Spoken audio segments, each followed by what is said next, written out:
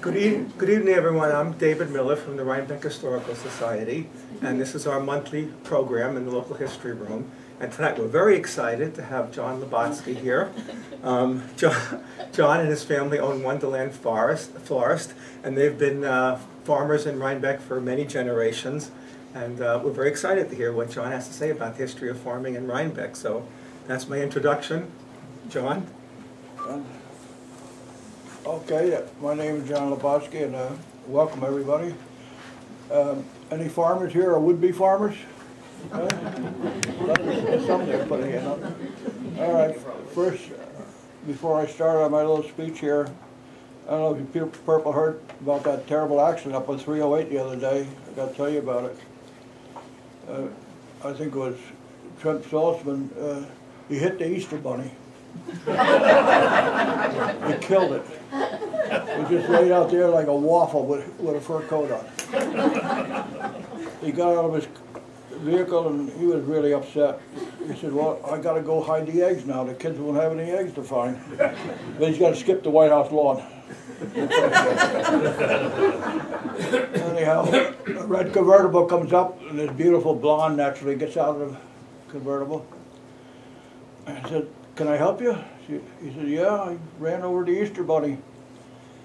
I said, well, I think I can help you. I'll go back to my car, and she comes out with an aerosol can, and she sprays the bunny, and the bunny gets back to shape. He hops up, and he waves at him, and hops along, and waves back. And I said, wow, what was in that can? Well, it's hairspray.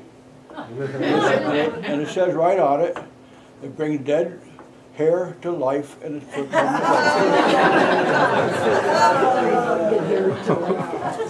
Okay. The farm, my father came from Russia in 1910. He was in Russia at that time, and he saw the unrest going on, and he knew he had to get out of the country. That was before the Bolshevik Revolution. That happened around 1918. But in 1910, him and his cousin snuck out of Russia in he said a vegetable wagon, and got into Poland, crossed Poland, came into Germany, and they got on a freighter going to Brazil. They had a Homestead Act in Brazil. They were going to give out free land if you farmed it for so many years, and they thought it was a good deal. So the freighter stopped in New York City, and they got off to see the city. Well, I guess they saw too many sights because they missed the boat to Brazil. Although I'd be speaking Portuguese, I guess. So they stayed. He worked in the sweat factories for a while. Then he went out on Long Island, worked on some big farms around Riverhead. Then he moved to North Jersey, where he met my mother. And in 1920, they bought the farm here on White Schoolhouse Road, and they moved up here. The farm was in pretty rough shape, and that's what he named the farm, because he said it was wonder anything grew in this land, so he called it Wonderland. So, anyhow, they had to start. They had to make a living, and they had to do something. So he started with some easy crops like chickens and pigs, which grew fast. Started a dairy with a few cows, but they took in boarders. That was going to be their income from the city. That was pretty popular back then. People would come up with their family, 2 or 3 kids, and they would stay maybe a month. The husband would go back to the city like Sunday night and come back Friday night, and they usually with a couple of kids and the mother, and they would sort of help with the whole deal anyhow, because my mother had to cook as many as 20 boarders we had. And we didn't have any place to sleep, us kids. We just slept in the hay barn, but I loved it. You know, that was good. So the border thing worked out pretty good while he was starting up his farm. And some of these people are still come up today. They're still friends of the family. So, well, let's go into something else here. Well, he started it with family. He started raising flowers. We raised asters, delphiniums, gladiolas, and we shipped them to New York. Some were shipped on the hucklebush, I don't know how many remember the Hucklebush Railroad, and some on the New York Central, I guess it was called that back then. But the Hucklebush was quite a, that's a whole other story if you ever get into talking about the Hucklebush. That train went through Hog Bridge. There was 4 coal yards there, freight, and it would service all the area going up through Pine Plain all the way to Hartford.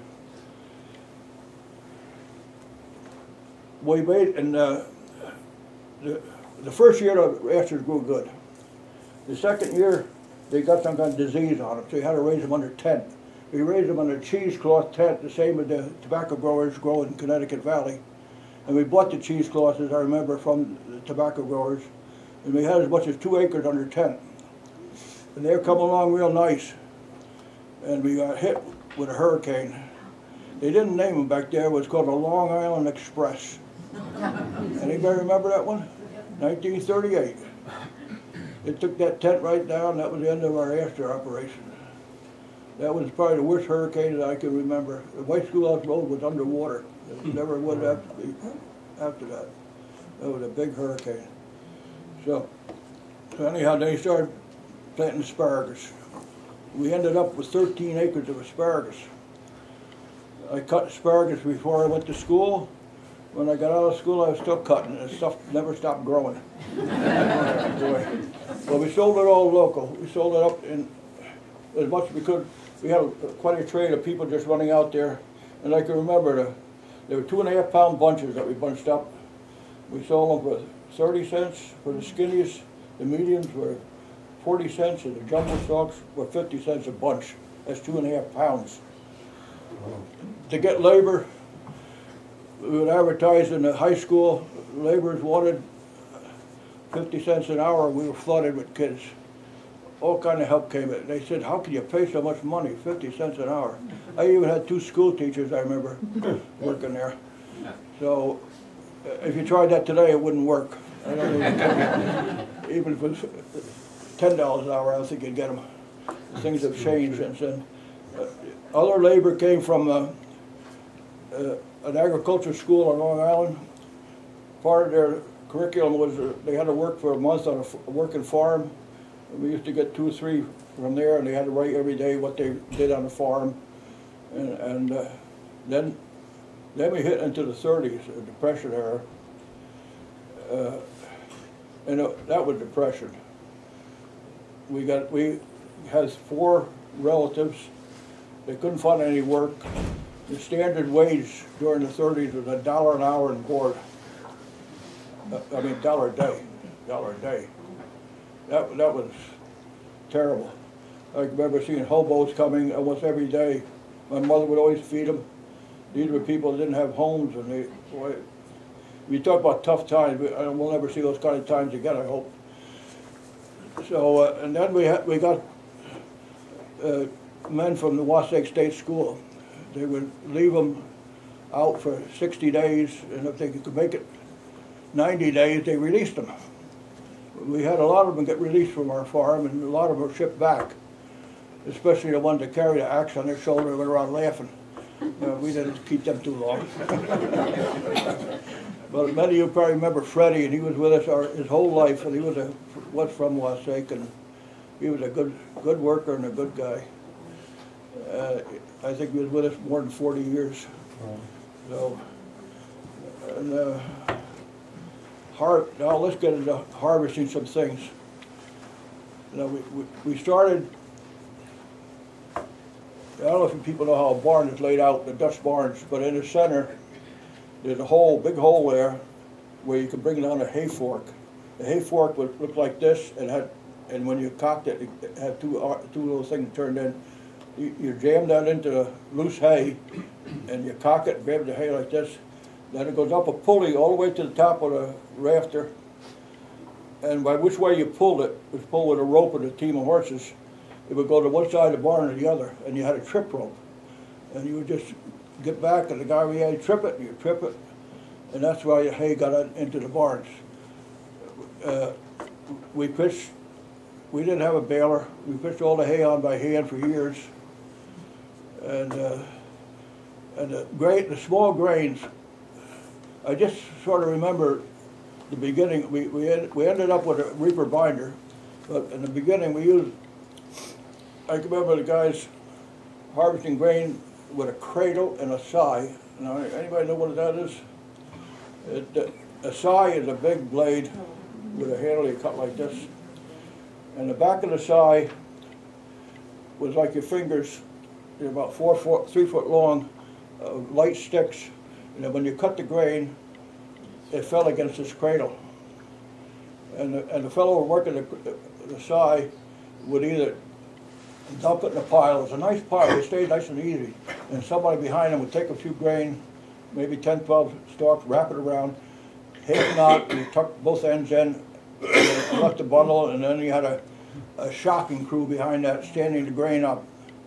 You stuck 2 together, you put 2, maybe 5, 6, 7, I forgot how big they were, a couple on the top. And if they're going to stay out there a while, you open one up with the top down, that acted as a watershed. Sometimes you could keep that there for a month or 2, or we usually let it dry for about a week. And then you had to pick this grain up on a wagon, bring it to a threshing machine. Now, Ralph Haver was the local man that had all this big equipment. And I have a picture of it here when I passed him out. And you had to bring the grain to the threshing machine and feed it through a hole that took it, and it beat it all up, and it kicked, the straw went one way and the grain went in bags. And then when it was all finished, he come with his big baler, stationary baler, and you threw the straw in it, and it baled it up. Now, before this really happened with the threshing machine, and they cut the grain with the cradle, they also threshed it with a flail.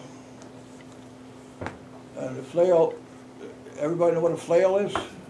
It's a stick about, let's say 5 foot long, maybe 1.5 inches. And on the top was a piece of leather and another shorter stick. And you could whack it, like this short stick would whack the grain, and you'd have it on a floor that was good, maybe, you know, not as good as this table, but not. And then after that, you would winnow the grain. It had all the chaff in it, and you would stand as high as you can, spill it slow, and a windy day it'll blow all the chaff right out of it. And then maybe twice you would do that. And if you wanted to make flour out of it, which we did, you would do more cleaning than that. But that was, then the reaper came first, before the reaper binder. Reaper just cut the grain, and then you had to still tie it. It was still complicated, but we had a reaper binder. It cut the grain and it made the bundles, but you still had to go and stack them up. I didn't realize that reaper was invented, I guess, back in the early 1800s, because I read about it in England. They had a big revolt over it. In 1830, they had a revolt in England over the reaper. It was putting so many people out of work. They had a riot. A lot of them were arrested, and hundreds of them, what the British government did was ship them to Australia. And that's how Australia got settled, when people that were losing their jobs to the reaper. So there's quite a history to that piece of machinery.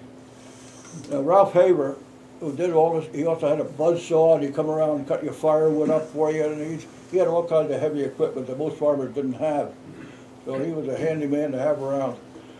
Now, I did a lot of plowing myself with horses, and we had a team of horses, and Harold ground, mostly with a spring-tooth Harold. And the horses were used, we had one tractor, an old Fortune, that was steel-wheeled and no rubber tires on it, and hard tractor to work with. But we used the horses more than the tractor.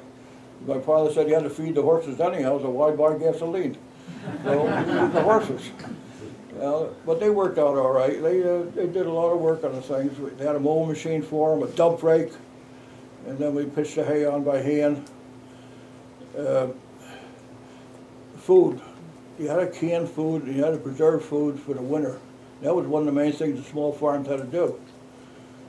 We didn't have any electricity in the early 30s. We didn't get electricity until FDR started rural electrification. So there was no inside plumbing. There was no no radios or anything like that.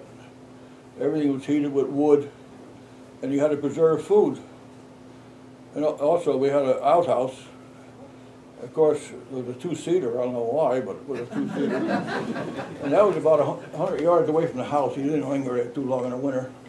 But when electricity did come, the first thing we did was make indoor plumbing and brought water in. And that was really a godsend. Before then, we kept the food from spoiling in the spring. It was a couple hundred yards from the house. And we put it in a waterproof can, like the butter and the eggs and stuff like that. And we would submerge it in the spring, which was ever-flowing and pretty cold, and would keep the food pretty good. So my mother canned hundreds of jars in a pressure pot for food for the winter. Tomatoes, a whole cow we would butcher, and all the meat of the cow, I mean every cut of it went in the cans. Everything tastes the same, whether it's steak or, oh boy. But it was, and we had a root cellar, had to keep the stuff that way, and my father smoked the pigs. I remember butchering the pigs and the cattle and the chickens. I don't want to tell you how we did the chickens for Sunday dinner, but I hope not too many of you did the same way. We actually chopped the heads off with a hatchet when you had to get chickens for dinner. I guess that would be kind of cruel. And cows, God, we hand milked them things. Bad on your hands and bad on the cows. I think today it'd probably be called sexual harassment. I don't know. but for years we milked them by hand. And there was a factory, a canning factory in Poughkeepsie before IBM plant was made. And we took a lot of vegetables down to there and they canned it. And I don't know if anybody remember that factory. But when was IBM made anyhow? Anybody know when it was built? When did IBM built? It was before the war. Yeah. Before the war? Well, not too much though. Right? Yeah, because they were making rifles and stuff for the war. Oh, yeah. That factory canned a lot of stuff. I can remember that they did fruit from all around the world, and they did vegetables, and we would take beans out there, they would just dump them down the chute, and they got canned up. Was that down by the river, John? Yeah, yeah. What was known as the pickle factory at one time? Maybe? Yeah, it was pickles there too, and it's, it was quite an operation. Well, when we also had a water to get the plumbing into the cow barns and stuff, so the cows could drink water automatically. When we laid a lot of pipes underground, and so it made life a little easier when electricity came. So we, after the factory closed, I started selling vegetables and stuff through Poughkeepsie. On every corner had a little store,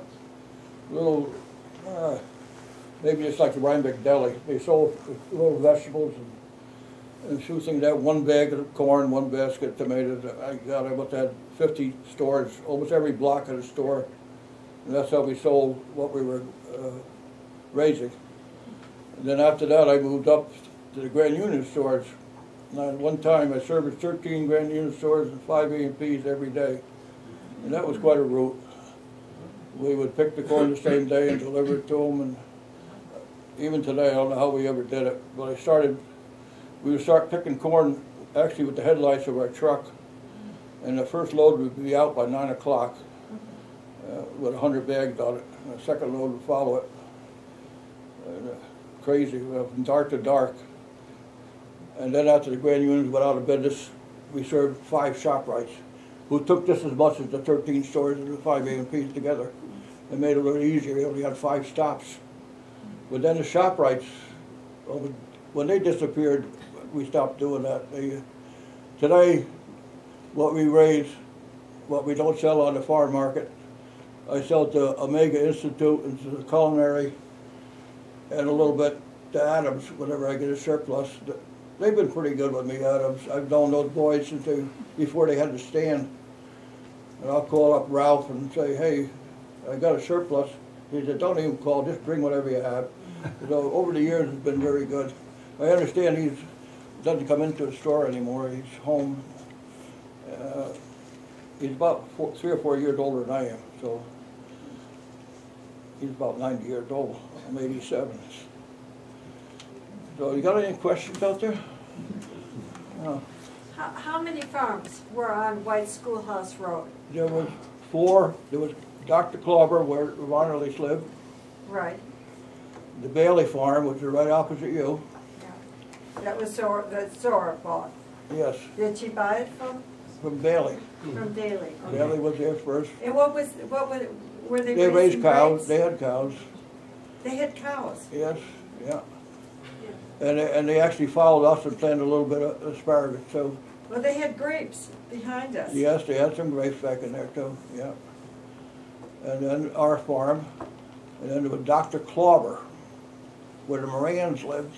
Okay. Mike Moran and Gus Moran. Yeah. Yeah. And then down below that was the Everett, was a colored fellow had a farm. And he just raised like chickens and stuff like that. And that was the 4 farms on there. And the milk that we had would be picked up in a 40, I guess there were 40 quart cans, so big metal cans. And actually Richie Ronnerleys would pick it up. He was driving the milk trucks then. And every morning he'd come and pick them up and take them to, oh, I don't know, down in Poughkeepsie, I guess, Fitch's or one of those places like that. But that was, and when they stopped doing it, Roland Sharp had a, where the Fells auction is now, had a platform where everybody took the milk to, and they would pick all the milk up from a standard place. The Fogels also had the milk. Who's that? Vogel. Vogel, yes, yes, yeah. They had a big. Well, Hermie Flax was out by, just before Vogel, and he had a retail route of milk. Yeah. And Hermie also built some houses out there in Amyville. And Amyville had a blacksmith shop. Those blacksmith shops were really something else. Any part that we needed, like the A.B. Gaze and the Jano, anybody remember that blacksmith shop? Yeah. Well, they would make parts for us, and it was just amazing to watch them work with metal. And, sort of miss that now. They could make almost any part that was broken. You had to fend for yourself. You had to make, and the farmers would, when they harvest stuff, you join together. You know, when you had to maybe fill a silo or something like that, 4 or 5 farmers would fill his and the other one would fill, and it was more camaraderie, like, I don't know, it was more friendly. I filled a lot of silos. I usually ran the machinery because some of the people, even the old farmers, didn't know how to put the belts on the pulleys and stuff like that, so I was usually running the operation of the blower. But things have changed now. All the farms are big now, but I think we have a trend towards little organic farms now starting, and that's good to see. There must be more questions out here, right? Yeah. You said that you started out your family growing flowers, so did the Depression cause you to move to growing more food because more people were hungry, or? Well, we had no problem with selling the food that we raised. You know, we had a lot of people coming right to the farm. We had quite a road stand right by the farm. The people would come up there. I can remember it was busier almost than the store we have now in town. I remember one weekend we sold 40, and I don't raise peaches, I sold 40 bushels of peaches. Just on one weekend, just with people, everyone bought things by the bushel. A bag of corn, a bushel of peaches, a bushel of tomatoes.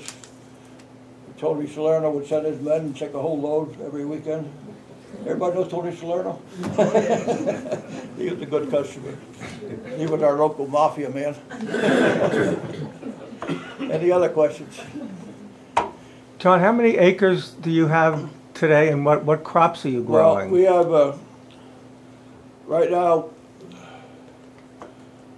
we started with a 160-acre farm. That was the original farm. And then I bought another 160 acres. And then we rented the Moran farm in between, which had like 120 acres. We still run that farm. Where the original farm most of the original farm is now Decker's gravel pit. And my son still raises, cut your own Christmas trees and pick your own pumpkins. And I have a small garden that I run by myself. I have a hoop house that's 80 by 20, and I've had tomatoes in it now for 3 years. I'm going to go to the 4th year because they're all grafted. You're not supposed to raise tomatoes in the same ground after 2 or 3 years. They usually die from disease or something. They're grafted onto a rootstock that's resistant to disease. It's very, very beneficial. I understand in Europe, almost every farmer grafts tomatoes. They don't plant tomatoes without grafting them. And, it doesn't stop the blights from coming, but it stops all the root diseases, the nematodes and things like that with the resistant roots. And they have more vigor. They grow with much more vigor. And I like grafting the plants because I've played with plants that way since I've been in high school, grafting apple trees and peach trees and making cuttings and things like that. But any questions on the old time farming there yet? There must be something there. John, do you remember any sheep farms when you were a young guy? Sheep farms in the area? So my mother remembers sheep drives down Route 308. Yeah. They're up towards Rock City and Ben Collins and up that area. They had, remember Ben's farm there? Yeah, I do. Yeah. There was a lot of farms around then, and Mike Proper and, oh God. Do you remember Ed Lewis?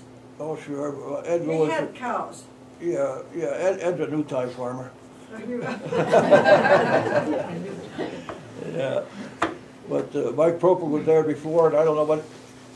He's famous for his car. He used to go down to one of the local watering holes and tie one on, and that car took him home just like a. Didn't have to drive it. I don't know how he ever did it. Just went home. But, Didn't he used to roll and sell cigarettes too? Oh yeah. We actually split wood matches in the Depression era, so we didn't have to use the whole match to light a fire. And I remember rolling cigarettes for my father with the paper and with the tobacco and stuff like that. But and everything on a pig was used. For the blood to make blood sausage, every organ. I didn't like organs out of pigs, but we had to eat every one of them. And even out of a cow, the tripe and the stomach and the, oh man. But nothing went to waste. But my father made a head cheese that I still can remember how good that tastes. You can't buy it like that. From the hooves and the head and of the pig, and he boiled it up. He knew how to make it. There was some good food back then. My mother really could cook on a wood stove. It was just amazing. It didn't have any thermometer on it, and she could just cook stuff, and everything came out perfect. And it was we would burn about 15 cords of wood a year, and we could cut that up with a buzzsaw in probably 2 days. We ended up using our own buzzsaw, but for years we used Ralph Haver. He would come and we cut the thing up. Ralph, I don't know, he did have a few fingers left, but most of them were cut off on the buzzsaw. John, was there any tobacco growing in Dutchess County, or was that over the border in the Connecticut Valley? Well, I was mostly in the Connecticut Valley, but we did, my father always was raising new stuff. He was quite innovative. We raised a field of ergot. Anybody know what ergot is? It's used for blood thinning, blood coagulating. It's still being used. So he had the idea, it's a fungus that grows on the rye head. Maybe 1 or 2 kernels with a big black. If you looked on the Google, I'm sure you'll find it.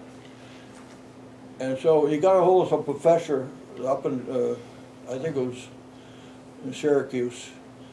And they worked together, and he got a, I don't know, inoculation type stuff that he sent to us. And I went through the field spraying with a hand sprayer to infect the rye field.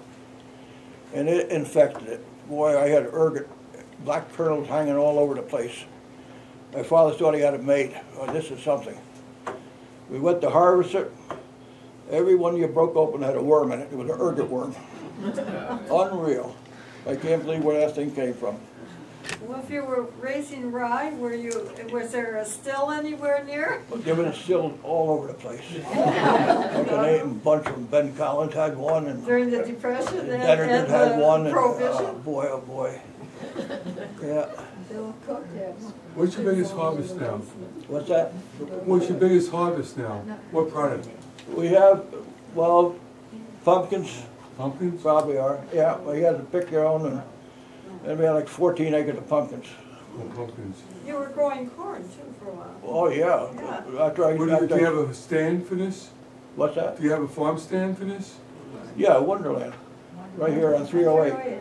On 308? Yeah, the first place just out of Rhinebeck. Yeah, we sell it there. But I sell to a lot of other stands too. Like we supply Montgomery Place, we supply Adams, Right. we supply quite a few stands. And, Right. and a lot of chain stores too. Right. I want to ask you another question. The fairgrounds is owned by Agriculture Society. Yeah. Do they help the farmers up here? Well, I'm just curious though. they,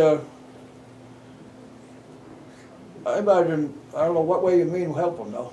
Well, it's supposed to be non-profit, Yeah. and you know, they do take in quite a bit of funds. I was curious. They always what- run that at a loss. What are you talking about? Huh? I was just curious. I was just curious, since it's Agriculture Society, do they help the farmers Well, no, they, in New York State? I think they help with What do they they improve their buildings and they make the grounds look better, but I don't think they help any farmers. They don't help the farmers though, but it's a society though, but I understand it. Yeah. John, there's a Cornell Cooperative Extension down in Millbrook. Yeah. Do they supply information from? Well, for a couple of years I was working with them on raising mushrooms, and we were trying to get I was just curious. mushrooms to give to more of the farmers around the county so they have another crop to sell. And actually, when they cut the budget, the man I was working with lost his job, and the project wasn't kaput. Well, for 2 years we were raising shiitakes and an oyster and portobellos, and they're coming along pretty good with the system. And it's too bad it went out, but they cut the budget on the guy, and that was it.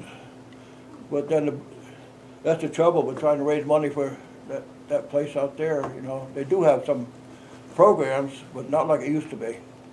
Their budget's cut too much. But it's actually two things. There's also the government's there too. You know, not only just a cooperative extension. It's where they pay farmers not to raise things.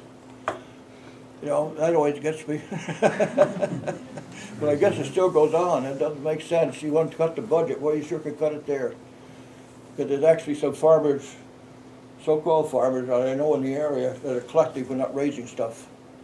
And that shouldn't be, in my mind, anyhow. Especially when food is scarce like this and stuff. Yeah. Is there a county agent, or is that what the Cornell Cooperative is? That's what they got rid of. That's what they got rid of, the county Yeah, agent. I was working with him, and we were coming along pretty good with the mushrooms. He was very interested in getting it going. And I inoculated some logs even by the shop there, and for 2 years I fixed shiitakes. It could be a good project. Maybe someday they'll revive it. Right now I might go out there and do some demonstrating on grafting tomatoes. And so when they have different classes out there. I'd like to do that. Now, you had a question back there. Do you have any interest in hydroponics? Have you ever experimented with that? Well, no, I know there's a good hydroponic farm over in Highland. It really is big scale. I've been over there. But that's an entirely different thing, the hydroponics. It raises a good crop, but I don't think they taste the same as in the ground. Oh, really? Yeah. Also, if you talk about fruit and how they taste, I think the old varieties, before they become hybrid, tasted better than the hybrids today. The hybrids produce more, but they sure don't taste, even like cucumbers and stuff, the old market more tasted much better than a burpee hybrid with they puff up so big and they don't stay like they used to. And even the tomatoes now are raised for shelf life and hardness, and they don't spoil. They don't taste like the old varieties that we had. Even Rutgers and some of those other varieties that tasted much better. I have a question. Yeah, go ahead. All right. Do you need a lot of fencing to protect your crops or not? We do fence, so we had, my son put a fence around the pumpkin field, and it's always a problem trying to keep the deer out. You know, deer just showed up here. They weren't always here. When we first started farming, and my father saw the first deer track, he thought it was a sheep that got loose. There wasn't any deer. We didn't have any damage, but we had damage from woodchucks. Now you don't see any woodchucks in the hayfields, but the coyotes take care of them. Any woodchuck you see is near buildings. They had enough sense to move away from the fields. But the horses used to fall down a woodchuck hole, sometimes break a leg and something like that. But there's no more woodchucks in open fields here. Things have changed. I have a coyote coming through my property, and he goes towards the Vonderlees where they have a duck pond. Oh yeah, they like ducks. Yeah. They're on on White Schoolhouse Road also. Yeah. But But the whole flora and fauna has changed over the years. I've seen it. You know, we have a lot of coyotes now. We have bobcats. I have a couple families of fisher on my place. I've seen them a couple times. Otter. But we always had otters and mink and muskrats. But the bobcats and the fisher are fairly new. And the coyotes. I remember when there was no coyotes, and then they started. And there used to be a fellow by the name of Bob Wolford. Anybody remember Bob Wolford? Yeah. He called me up one day. He said, "There's a monkey in my barn." So I went over there, and it was the first possum I saw. Sitting up there grinning. You know, he thought it was a monkey. Then the possum came and looked around here. Well, he drank a little bit too. Yeah. You had a question back here. Yeah, getting back to organizations, was your family involved with the Grange, and what was that like? The Grange? The Grange, yeah. What Yes, was that like? yeah. Well, the Grange in Rhinebeck at one time was quite active. Was quite active. Yes. I don't know that any Grange is active anymore, is there? I don't know. But that was a good organization. And they had meetings. They had a building even, the Grange Hall, Yeah, where the lawyers right. lived now in Rhinebeck. And they had once a meeting. But things have changed, you know. More or less, Rhinebeck one is dead. What would you do for fun and recreation when you had the little time that you had? I did a lot of fishing and played in the stream. I had pet ducks, Fuzzy and Wuzzy. And my brother had Snowball, and they were both drakes, and Fuzzy would beat Snowball up every time.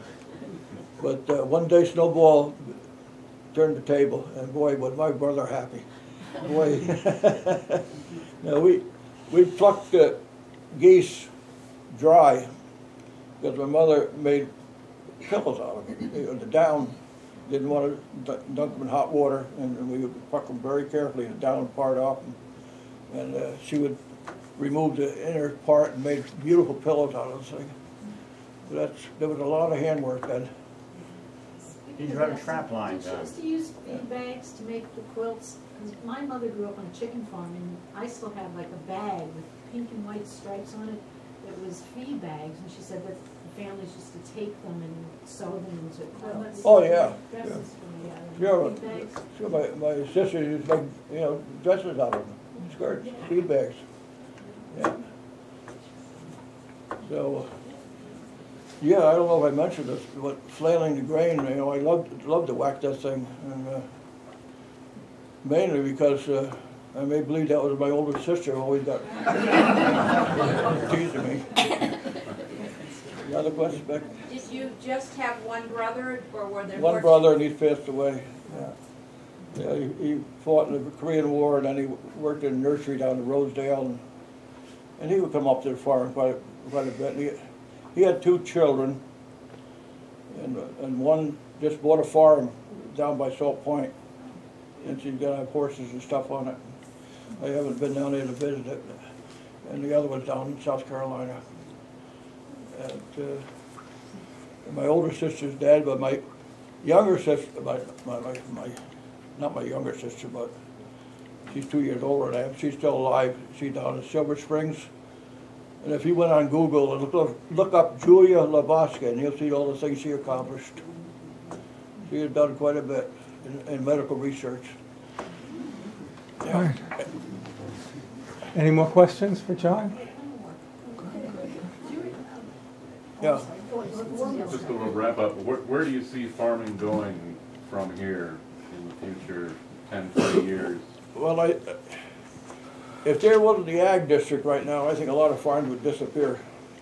The taxes are just killing everything, the cost of doing things, and the labor costs and that. Now, we went through a whole era, like, in the beginning there weren't hardly any bugs and nobody sprayed it. You didn't really care if you had a worm in the apple, you just cut around it and still use the apple. But then everybody wants things perfect and they start using chemicals. And I'm trying to get away. Now in my greenhouses down there, I have 4 greenhouses. I haven't put an insecticide in there in years. We released ladybugs and some other insects to kill, like aphids and different kind of things like that, and it works great.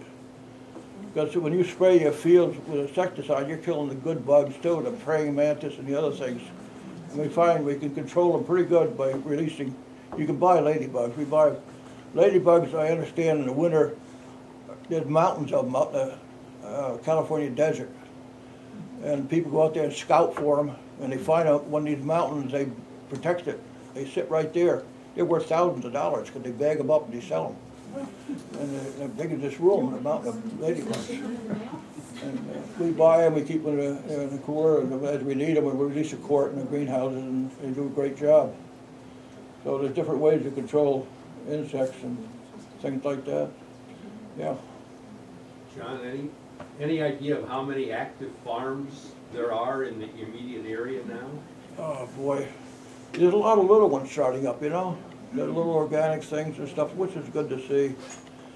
And I don't know how organic they are, because to me there's no such thing as a true organic, no matter what you say. Because the McEnroe is a good friend of mine. He said, well, he picks up leaves and Millerton, for his garden. I said, well, don't the people put insecticide on the lawns where you pick the leaves in the air? Don't the trees? So it's not really, there isn't anything you can get and say it's really organic. You get horse manure or cow manure, what do they eat? They eat anything that with chemicals in it? It passes through, so a true organic is, I think, impossible. But you can use as little insecticide and fungicide as you can.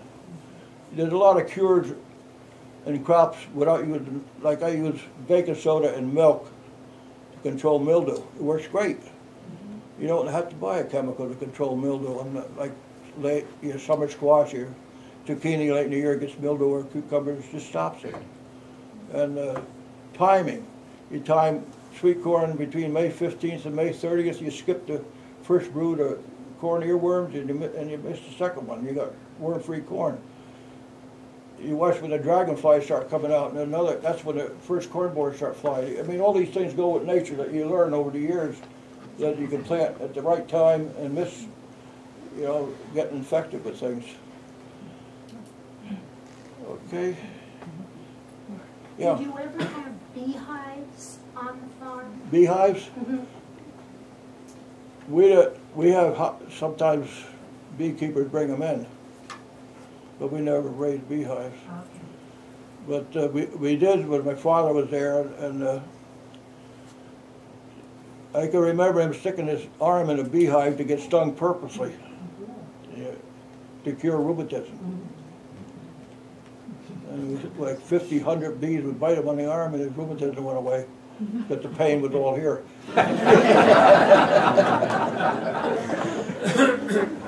Any other questions? Did your father come from generations of farming himself, or? My father? Yeah. I don't know what the family did. He was educated in Russia, and he had an engineering degree, and that's what he was. He was 22 years when he came over. He had to get out of that country and the thing. And but he knew a lot about farming, so he must have done some over there. But yeah, I'm glad he got off the boat. That's all I got to say.